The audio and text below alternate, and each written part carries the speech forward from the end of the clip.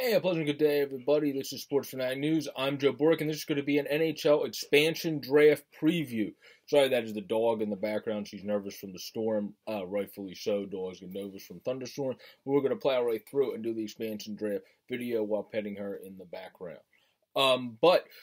Cal Fleury and Hayden Fleury, it looks like there's going to be brothers uniting on the team. Hayden Fleury is, of course, a good, quick skater. Ron Francis, draftee from the Carolina Hurricanes that then went over to the Anaheim Ducks and got extra playing time there in a small sample size. Looked really well. He's a guy that can move the puck, make the good first pass. He's never going to be an overly sexy offensive defenseman, but just does everything you want him to do and seems like he's going to get better with more and more playing time.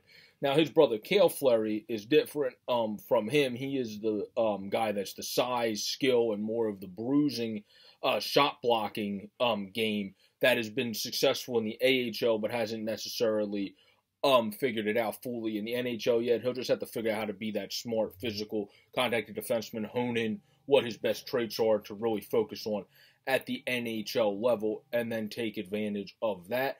And then he'll be fine, and then you have a potential guy that's good depth or a potential guy to trade for draft picks in Cal Fleury, and have his brother Hayden Fleury, who seems like he'll become a good cream of the crop piece for them.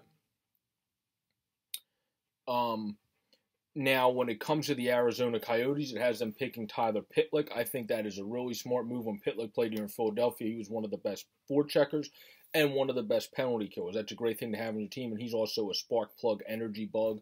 And that's a good thing to have on your team as well. A great locker room guy. Check, check, check, check, and check. So definitely a good pick there.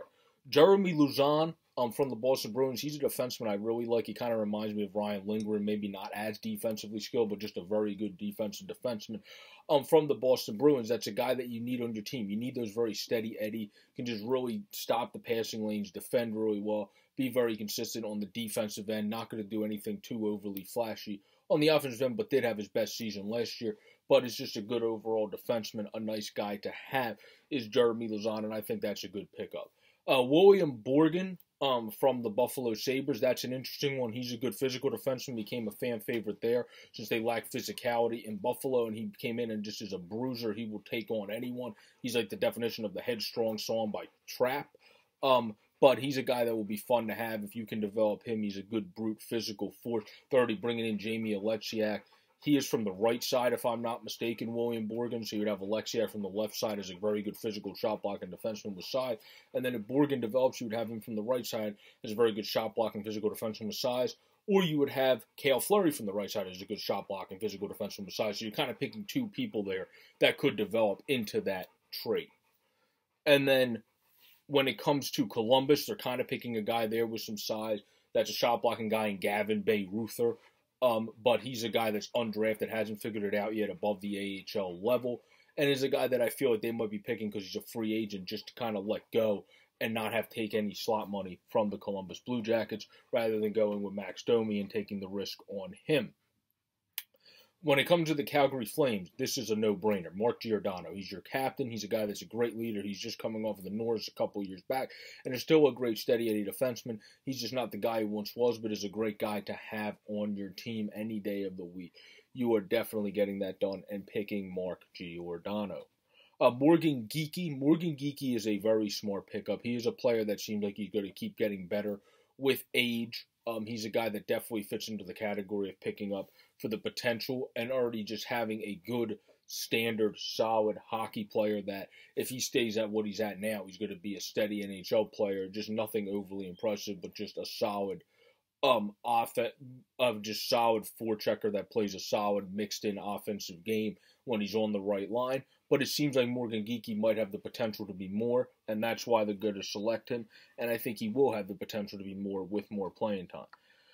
When it comes to Chicago, it seems like they just chose to take little money here, and they went with John Quenneville, who has a chance to be either a depth piece or if he ends up making it in the NHL, he's a guy that plays a forechecking, kind of tries to play a physical game, but doesn't have the best size for playing the brute physical game that really helps you in the postseason, like the Goodrows of the world and all that. So it's going to be interesting to see what he turns into, or if that's just a guy they're taking to flip for middle round picks, or what they're doing with him there. A guy that I think is one of the more underrated guys in hockey is Jonas Donskoi, so I think that's a wonderful pick. He can play on the PK. He can play on the power play if you want to put him on there. He is definitely a potential top 6 second-line guy, more so, but a top 6 player. Or he fits in very nicely to your third or fourth line as well. Good forechecker, good on the defensive end, and good on the offensive end, so check. You're definitely going to want Jonas Donskoi. Jamie Alexiak, we already talked about. I think he mixes in well. You're getting a nice mix. You're getting Hayden Fleury, who's a nice puck-moving defenseman. Then you're getting physical guys in Alexiak. I don't think, like I said, you're going to keep Bayruth or Giordano's a good all-around defenseman. Lazan's a very good defensive defenseman. And then you're getting guys like William Borgen, like I said, who also bring physicality. And then obviously Cale Fleury, Hayden's brother, brings that physicality if he can develop. Another guy that brings some shot blocking ability and some physicality as well, and just a very solid defensive game. It's already been rumored that they're signing him to an extension, is Adam Larson. So Adam Larson is going to be a nice pickup for them. He just very much solidifies your defense. Wouldn't be surprised if he's paired with Giordano or if they try to space who you would consider their top 2 defensemen coming in on paper. I wouldn't be surprised if he's paired with Hayden Fleury either, because that sounds like a pretty sexy pairing, a guy that can move pretty well on his skates and make a very good stretch pass with someone in Larson that's what he lacks in his game. The flash, like the very good skating ability, I should phrase it that way, and the ability to make that very good first pass, but is very good defensively. So those two could also pair well together. As for the Detroit Red Wings, they are a team that does not have somebody selected from them yet, per the Athletics article that I'm using for this video. So we'll scroll and figure out who's available for them, other than I know like the Filpulas and Gagnes of the world. They have Nemesnikov on there. Honestly, that wouldn't be a guy I would be opposed to taking a chance on if I'm the Seattle Kraken. Vladislav Nemesnikov might be able to get some things going. If you're going to go with some of the young guns they're getting that they hope turn into gems, I should say, Evgeny Svechnikov is a guy that might have some potential. You have Turner Elson, Kyle Kriskula. I never say his name right. But you have him, or if you want a veteran, you could prick Darren Helm, a very quick skater, a solid forechecker, a solid guy to have in your locker room. Nothing special anymore, but a guy that's been in a Detroit culture when they were winning as well as losing, so a guy that just knows how to do it all and get through it all. So that wouldn't be a terrible pickup either. It'll be interesting to see what they decide to go with there. Riley Barber's also another cheap option at forward as well. So it'll be interesting to see what they try to go with there. I'm not surprised they didn't submit anybody yet from them because they don't have the most plentiful list to pick from. Chris Driedger is another guy that is going to be getting a contract extension from them. Congratulations to him once that is honed in. Seems like he's going to be penciled in to be their starter. And it's going to be just the thing of, is Chris Driedger going to be, I think he's definitely proven he's going to be a steady NHL goalie. Now it's just, is he going to be that very good, consistent, just hand the reins to him and play him for like upwards of 42 or more games in a season, or 42 as the max games in a season, and then let the other guy go the rest? Or are you going to make him a platoon guy and then him and Vanacek make this wonderful marriage in Seattle and play really well? Because, spoiler alert, that's the guy that they're going to be taking from the Washington Capitals, which I love the mix of Driedger, who's really emerging well. You're giving him a nice, realistically, $3 million, if that is what he ends up getting, or 3.5, whatever it was. That's not even a starting salary. Now, that's more of like a 1B salary. So if he develops into your starter, you're getting a bargain, and you're getting Vanacek in a very good start, his first contract. So I think those are two very good pickups. And then the third goalie is going to be a guy that seemed to be developing some in Ottawa prior to injury, Joey Dackert, who played with the Red Wings as well. So it'll be interesting to see what they can make of him. He's probably going to be that kind of Oscar Dansk-esque guy that they're going to call up and mix in whenever they have some injuries with their goaltending. And we'll see what happens with him there, if he can become anything more than what Dansk became, which was just a depth mixing goaltender, or if Dacker can develop into maybe a guy that becomes kind of a straight backup like Lauren Perceau, just straight backup type goaltender, Curtis McElhaney, just straight backup type goaltender. We'll have to see. But I think they picked three pretty good goaltenders. They picked a third guy that's a good depth guy, a good guy to just have that's basically, like I said, the Dansk type guy. So I think it's a pretty good selection there that they did with them. As for their next selections, they picked Curtis McNamara, who's definitely another guy that won't back down from anyone. One of the toughest guys in the league. He has a ridiculous amount of penalty minutes. He will literally fight anyone. And he's a nice physical presence to have on your team. A nice guy if you're lacking that and maybe guys get injured and you need physical presence to round out the season or especially in the postseason. He's a good guy to have for depth. I don't necessarily see him unless if he has a great camp and preseason with the roster they're picking otherwise at defense to necessarily be starting. But who knows? There's been surprise guys. Nick Holden was good for a couple years for Vegas. So could he be a guy that goes in and just fits in tremendously and does well? Yes, he could be. So we'll have to see. But the next guy I think is definitely going to be a starting guy, which is Carson Soucy. They had the four-headed monster before getting rid of Suter up there in Minnesota.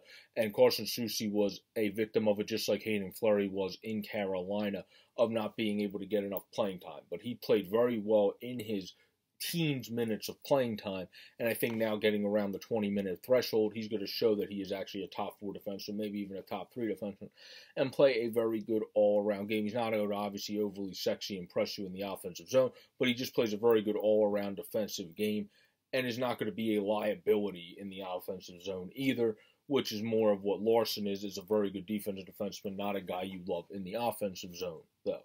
So I really like Carson Soucy a lot, and I think that's just a guy that is an emerging defenseman. Is just going to get better and better over there in Seattle. Callie Yarncroke, for me, was a no-brainer. He's a cheap player. He plays the game very well. He has versatility. He can play center or the wing. He plays very good on the PK. He's a good forechecker, and if you want to, you can even put him on your power play. So what am I missing here? That's a perfect player to have. Let's just move on. Nathan Bastian is an interesting guy from the Devils. I got the pleasure of seeing him a lot because I, 1, have AHL TV and love watching AHL hockey as much as NHL hockey. But 2, I also, obviously, for Flyers and Gritty, got to go to cover some games, as I've reported on this channel before. So I've seen him in live person as well. And he is a fun player to watch because he reminds you of that old school, just a large, physical specimen forward that just brings that high energy. He was on what they quoted as Lindy Ruff's energy line last year in New Jersey. He's obviously he's not a guy that's going to surprise you with his skating ability, but he makes up for it in his effort. He only has a ceiling probably to be a 4th liner, but he's a guy that is good defensively, not the quickest, but can really earn you those 4th line penalty kill minutes. Basically being maybe like how Alex Chiasson is not the best skater, but actually developed into a solid overall player that's still playing to this day and has had a pretty good long NHL career. I could see Nathan Bastian developing into somebody of that particular nature with probably a wee bit better ability to skate as he develops his skating than Alex Chiasson. So I could definitely see that happening. I think that's a nice risk pick there to see if he can develop. With the New York Islanders, they're simpatico with me. I love Josh Bailey, but I think this is what the Islanders also would want for them to happen, just because Josh Bailey's a little bit more of that leadership group as much as Jordan Eberle's a great player. But for me, I love Jordan Eberle. He's a great skater.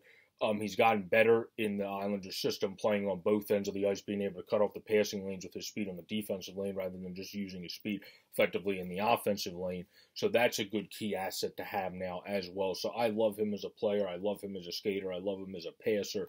And I think he's gotten significantly better on the defensive end, in my personal opinion, in the New York Islanders system. So that's a great player to have. You want to have a leadership guy like him. I think he will be an assistant captain on that team. Perfect player to bring in. For the Islanders, it's rumor, or not the Islanders, excuse me, the Rangers, it's rumor that they're going to pick Blackwell. I thought that should have been a no-brainer in general. He had an emerging season. He's in his late 20s now, and he only gets paid $700 and something K. So, duh. Unless if the one trade rumors happen where the Rangers are able to keep Blackwell, then I would say you're going to pick Blackwell. But we'll have to see what happens there. Now, we already said for Ottawa, that's going to be Joey Dackert. I like that pick. He's kind of like the dance guy. You're going to see what he can be. He has some potential as he could actually develop and become a steady backup goaltender in the league that he might be able to flip for something. Who knows? But we'll have to wait and see. He was showing some promise before he got injured and had an unfortunate injury. Otherwise, he actually would have got a chance to play in Ottawa. And he would have had a good chance this year, it seemed, if he didn't get that injury. Now, the Flyers, they have one of the more surprising picks from. You have a couple other guys like the Robert Haggs of the world. You could have got Braun as a veteran defenseman, but it seemed like with the way they were going, maybe you didn't need those guys. But you also could have picked Connor Bunnaman's center wing potential, has had a little bit more success in the NHL level than Carson Cherwinski in his time up. But they went with CT, Carson Cherwinski, so from a pure hockey standpoint, that really doesn't affect the Flyers much. It just affects the way that they really wanted, obviously, their cap situation to be fixed. But hey, the Seattle Kraken aren't here to fix people's cap. Now, the Pittsburgh Penguins, they don't have anybody submitted in here yet that is rumored to get picked from them. So I'm going to pull up their expansion draft pick here for the ability to see who else they have available other than guys I know like Aston Reese. Okay, so they have Anthony Angelo, Aston Reese, Frederick Gaudreau, decent developing player. Mark Jankowski had a solid season. I would say looking from this, and they already picked enough defensemen, so I'd say you're not going to go Cody Ceci. You picked enough that kind of fit into his category of defensemen. You're kind of flooding it with those people. Brandon Tanev, I would have to say that's the guy that's been in rumors, so I would just go with him. It's not confirmed the Athletic thing, but I did see that in rumors in somebody's tweet. So I'm just going to go Brandon Tanev. He's a solid player to have, a good skater, $3.5 million, maybe a wee bit overpaid, but 3.5 is not that big of a cap hit. And they got to hit that margin that they have to get to, like 49, whatever it is, to get to after the expansion draft. So I would say Brandon Tanev is the likely pick. Jason Zucker is a bigger cap hit at 5.5. But I would say you're likely to go with Brandon Tanev there. Now, when it comes to the San Jose Sharks, they're going with pure, true potential here with Alexander True, who is another guy that I actually like. I had the privilege to watch a bit via AHL TV, not going out there to watch the Barracuda, but I got to cover them as a team with the Overtime Heroics crew while I was there.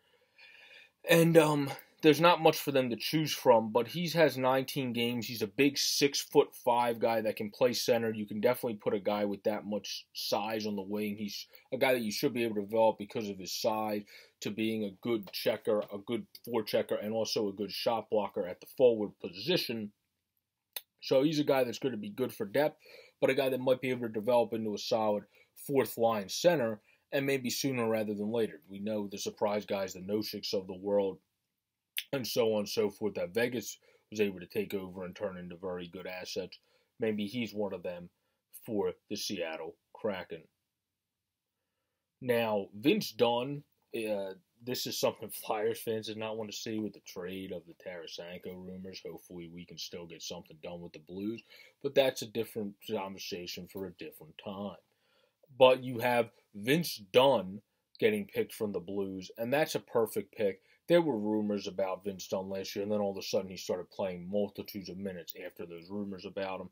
So I believe Vince Dunn is the perfect pick. He's a great guy to mix in. You actually have a pretty solid defense. You have Carson Soucy on this defense. You got Vince Dunn. You got Hayden Fleury. You got Mark Giordano.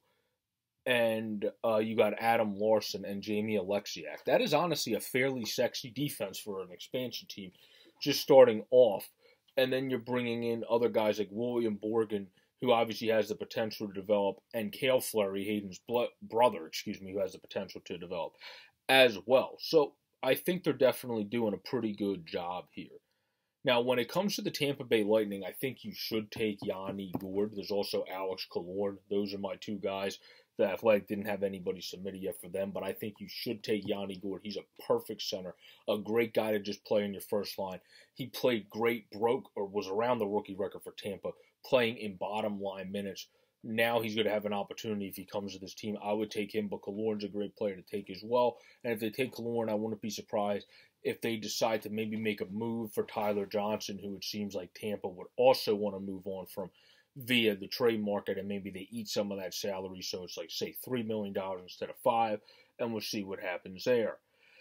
Toronto, they're going to take Jared McCann. Jared McCann is a very good player. That was actually a smart move, in my opinion, by Dubas. You're trading a Highlander and then a draft pick just to be able to keep your guy and just have Jared McCann get picked. So it looked like in the other scenario you would have had to give up more if you made a deal with the Kraken. So I think that was actually a smart move in my eyes by Kyle Dubas. Cole Lind is a smart pickup too, from the Vancouver Canucks. You brought in a good group of forwards already for this team, and it seems like in trade rumors they might be doing more when it comes to that forward core. So Cole Lind is a nice young player to bring in and see what he can turn into. He has a very good lethal wrist shot and can shoot that one-timer with the best of them, so I'm excited to see what he can turn into. Vanacek we already talked about, and then Mason Appleton's coming off of one of his best seasons, 25 points. It was his breakout season. He's a very good power forward, and he's going to have the opportunity to maybe even be your second-line center. Who knows? We'll have to see. But him getting a great opportunity, I think you're going to see him flourish and really become a very good player with more and more minutes, a very good two-way player. He's never going to overly impress you one way or the other, but he's just a very solid, do-it-all, do as they say, a very coachable player, it seems, from all things you would hear reading articles about him out of Winnipeg. So that wraps it up. That would be their team. And obviously, that's not going to be their true team, as you're going to see a bunch of trades made like we did with Vegas tonight, and you're going to see different guys move and different guys come in to get via trades because they wanted to take advantage of cap situations of teams and select somebody else in the expansion draft, which is a smart strategy. Why pick Tyler Johnson when you might be able to get them to knock his cap hit a little bit? If you actually want Tarasenko, they're desperate to trade him, so why pick him when it seems like they're not going to get the bang for the buck for him, when you might be able to just get him in a trade if you're willing to just say, I don't know, move a draft pick for next year or something for him, and then some guy that you draft that they actually like to switch back so they have a player and then a next year's like first round pick or something like that. So you can do these trades. They're strategizing. Imagine if you got Vince Dunn and Tarasenko, and then you use Tarasenko to flip for a guy maybe like Voracek day one on that team that's more of a playmaker rather than a play driver on that team, and they thinking of somebody else to do more of the scoring touch on the team. But we'll have to see. I think they actually have a pretty well laid out team, and there's a bunch of rumors about them potentially on the market for a bunch of forwards, like I said, the Tyler Johnsons of the world, and more that are on teams that are cap strong. So we're going to have to see what happens there. I hope you all enjoyed this video on the NHL Expansion Draft preview. Everyone have a great, safe, and pleasant day.